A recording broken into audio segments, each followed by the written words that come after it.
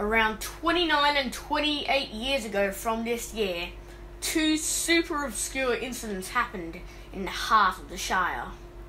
These are the stories of the Sutherland Train Incidents. In 1990, a routine track work operation was occurring just north of Sutherland Station. They had all kinds of equipment there, cranes, trucks, etc. However, a rail crane, likely unmanned, starts to head straight towards Janelli Station, risking a collision. The crane gets diverted to a siding just in time, however, derailment could not be avoided.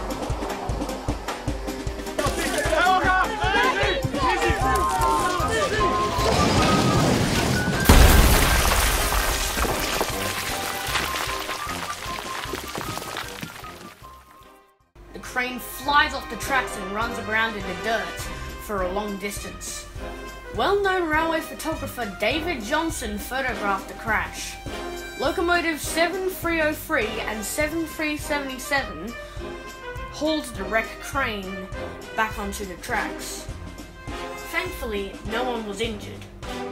We could not find any information on the investigation of this accident. In 1991, a northbound freight train was making its way from Loftus to Sutherland, up the steep grade. A common occurrence on steep grades is coupling snapping due to issues such as strain.